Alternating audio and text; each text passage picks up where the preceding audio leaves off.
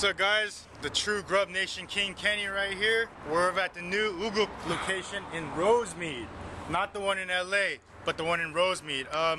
We're gonna go ahead and go inside, take a look at it. Let's check it out. I heard the guy spent a lot of money in redoing the whole place. Let's go see.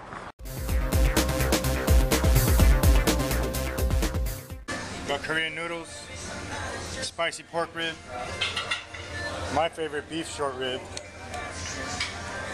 rabbit food, your other sauces right here,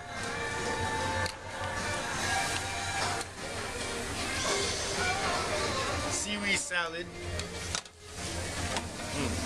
pickled cucumber, potato salad, bean sprouts, tofu. This tofu, you're supposed to put the soy sauce right here on the tofu. Not too much, it gets a little salty if you overdo it. Radish wraps and fresh oranges.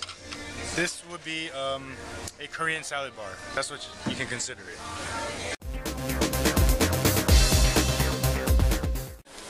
Alright, so what we got here is tongue. Tongue is like mama's pot roast. It's so good. People might have a disgusting thought of it. No, delicious. Tengai beef. Favorite cut of meat of all time. This is the beef spare rib. Look at the, oh my god, look at the marbling on this. Oh man, I just want to eat this raw, dude, but no, I can't do that. And yeah, let's go ahead and put it on the grill.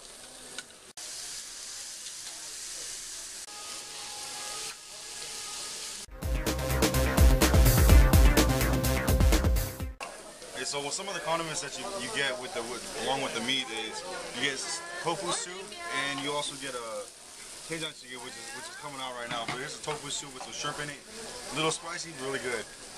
But can I ask you something, Grill Master? Nah.